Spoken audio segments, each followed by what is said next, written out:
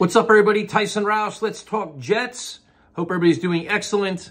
Super Bowl is around the corner, which means free agency follows it, which will be exciting as the Jets look to be big players in free agency as they look to upgrade their offense significantly.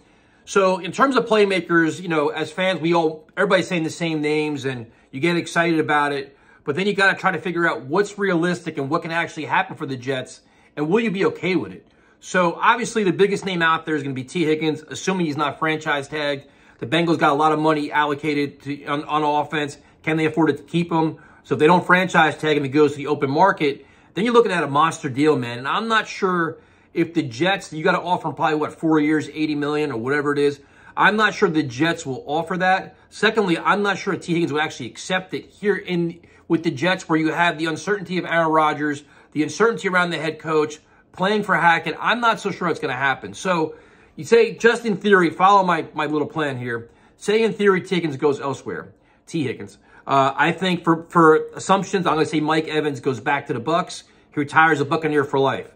Next after that, you have Michael Pittman with the Colts. Was he 26 years old? Had a monster year there. Young guy in the rise.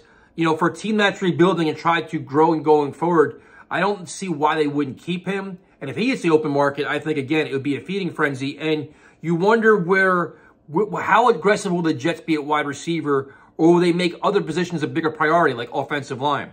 So say Michael Pittman's gone. Then you start figuring out what else is left. And, you know, an interesting name, which almost happened this year, was Odell Beckham Jr., where he got the 1 year, $15 million to the Ravens, grossly overpaid. Now, would you consider him this year if he took like $7 or $8 million, where he's kind of like he's a very good, consider him like a 3, maybe a 2. He's an upgrade over anybody the Jets have after Garrett Wilson. If he takes 7 or 8, you consider it. I think he's a little bit older. Is he 31 years old, I believe, or whatever he is? Yeah, he's 31 years old. So maybe that's a guy. Or a player the Jets are really high on, according to all the reports, is Calvin Ridley. So prior to his suspension, the Jets, according, I think it was to Connor Hughes, were saying the Jets were highly interested in him. He had, coming off suspension, he had a decent year this year. I kind of expect a little bit more, but you got to figure, just learning the speed of the game again, rust, learning a new city, new offense, new quarterback. There's going to be some growing pains. And if the Jaguars don't keep him, it'll be kind of interesting. But that could be a guy where the Jets are aggressive with. But after that, it's just like you have so many teams looking for the same thing. They all want playmakers. And you look at, winning, continuity, quarterback, the Jets may come a little short. So then you say, okay, what about the trade market? There's been a lot of receivers over the years that catch us all by surprise getting traded. Which we have Tyreek Hill, A.J. Brown, Steph Diggs, I think Hopkins, like all these names come out of nowhere. You're like, wow, maybe the Jets have to go this route where they won't win a bidding war.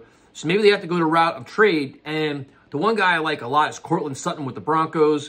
Last year, there's a lot of rumors about him and Judy. One of those guys had to go.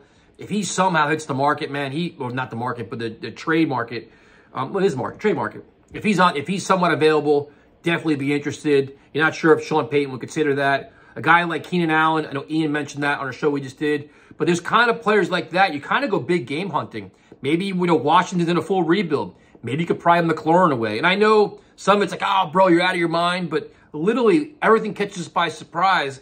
And the Jets are desperate. Maybe they go that route if they can't get the guy, their top free agent guys on their list. Now, another option, which if you're looking for upgrading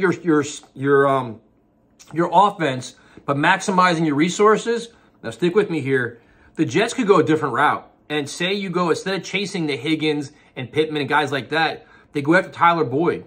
Tyler Boyd's a little bit older. I think he's 31 years old. You get him at you sign him as your free agent option. And in the third round of the draft, you draft a guy. Now, the other thing, which you'd be like, hey, you know what? Maybe if things work out, maybe you can get Corey Davis back as well. But even if not, to say, would you feel comfortable with Garrett Wilson, Tyler Boyd, your draft pick, Lazard, Jason Brownlee, and these guys, and say go from there? Your offense is better, and then you have a little more flexibility. And I think it could work, assuming that Aaron Rodgers plays at a high level. And so I'm kind of keeping it realistic here, where it's like maybe that's an option. At this point, before free agency starts, you can't say what you're going to do in the draft, but I think all signs point to the Jets going offensive lineman in the draft in the first round. So maybe that's where your third round guy comes from. So let me know what you guys think. The wide receiver group is going to be really, really interesting to see how they handle this, because you got to figure it out, man, because you can't have, like, you just watched all these teams in the playoffs stepping out, all these guys. You know, the 49ers have, you know, you have Debo and Ayuk, you have and they have Kittle too. But you got to have enough playmakers where if one guy goes down, you don't want to be a Garrett Wilson injury away from just completely struggling and stuck in mud. So, again, give me your plan. I'll talk to you guys later.